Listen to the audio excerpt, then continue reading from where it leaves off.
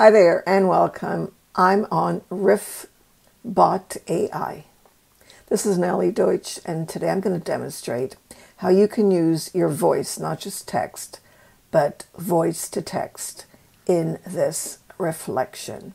So first I'm going to go into, notice here, the mic, and you need to enable it, of course.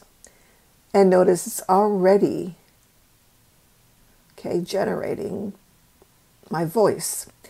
But I don't want to send this. I want to send something else. So let me read what I want to send. Going to add it. And then I'm going to send it.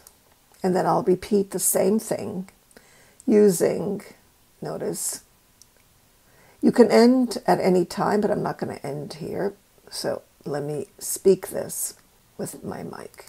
One of the most surprising aspects of AI in language teaching has been its ability to personalize learning on a granular level.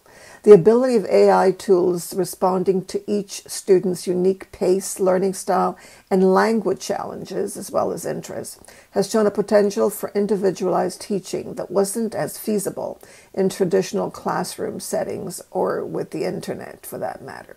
This personalization, combined with real-time feedback on language use and even tone or context, has not only surprised me, but has also challenged me to rethink traditional methods that often generalize rather than individualize instruction.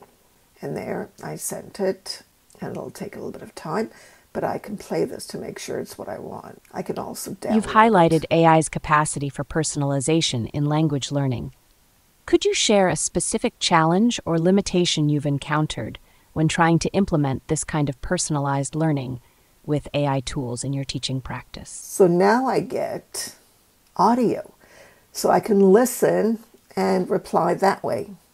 Now this is great for language learners and others, of course, but since I'm an English language teacher, for language learners. But you need to make it really, really simple for this to be effective and a conversation by voice. Let me know if you have any questions about Riff Bot AI.